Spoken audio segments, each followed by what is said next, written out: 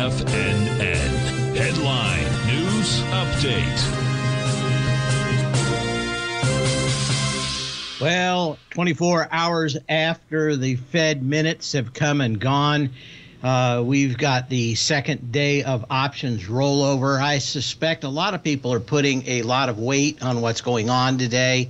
If you catch my show, I'm not a big fan of putting a lot of weight. If I put, let's say it was a 1 for the weight of a normal day, I'd say maybe 0.5 or maybe 0.25 for an option rollover day. Of course, options expired on Friday, and there's a lot of action. One of the things that may have contributed it to this was some of the big bankers out there raining on our parade.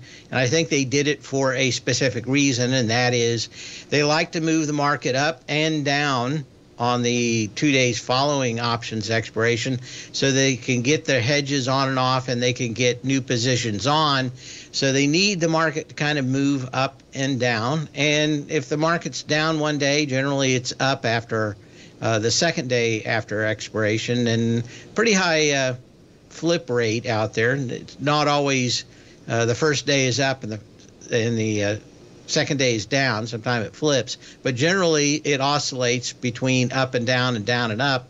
And it happens enough that I think it's kind of more of a self-fulfilling prophecy from those folks on Wall Street that need to get stuff done.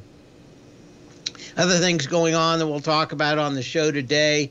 The founder of FTX has 4 new criminal charges, actually 301, on how he was able to fend off the government for so long.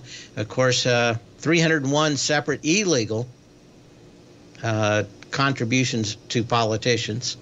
So that may actually, people have been thinking that maybe he would skate with a lot of political clout his way, but looks to me like there's something there. Anyway, look for tomorrow because I think that there's probably some big money to be made.